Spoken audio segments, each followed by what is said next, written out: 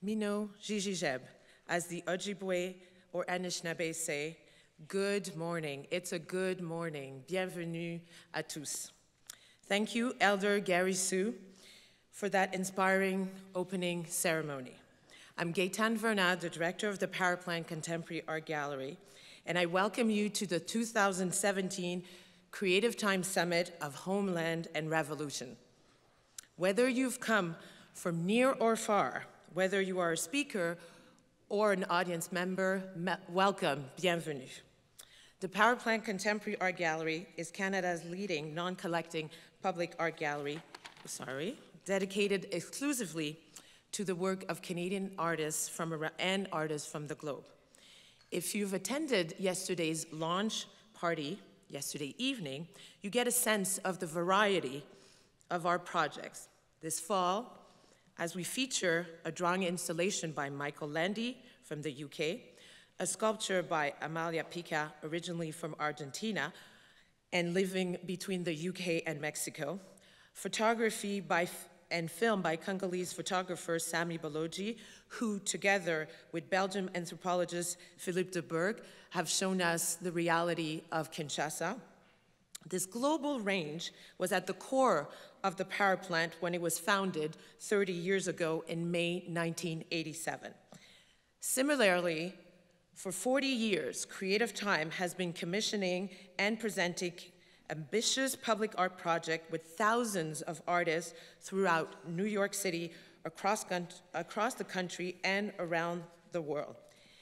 All right. And 9 years ago, they began organizing annual summits exploring the intersections of contemporary art practice and social justice.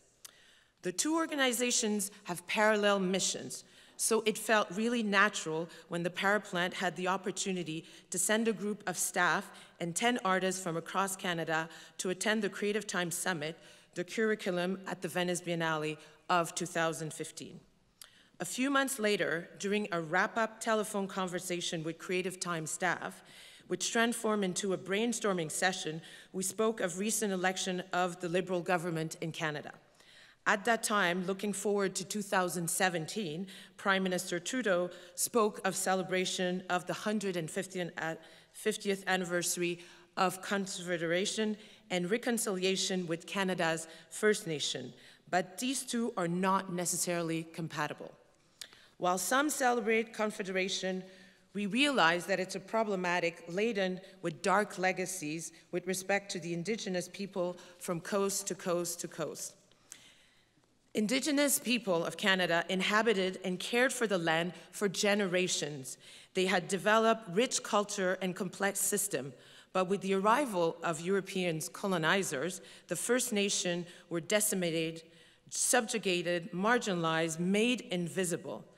Sadly, similar abuses occur elsewhere with similar dark legacies, which have yet to be reconciled and are happening right now, today, at the same time.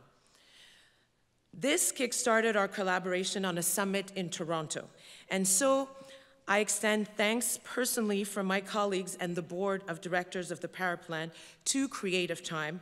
My sincere thanks go to Nato Thompson, artistic director, and Sally Swede, director of Creative Time Summit.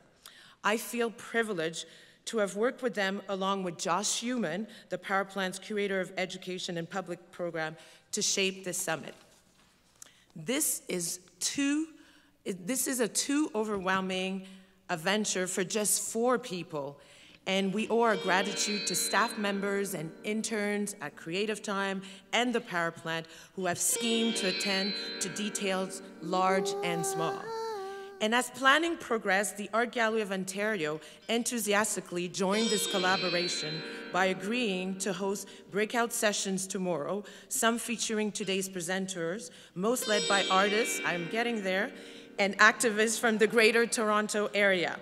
I especially thank Sean O'Neill, the AGO Directors of Public Program and Cultural Partnership, and his colleagues. With that, I'm pleased to pass on the baton to Nato Thompson. Thank you very much. Have a great summit.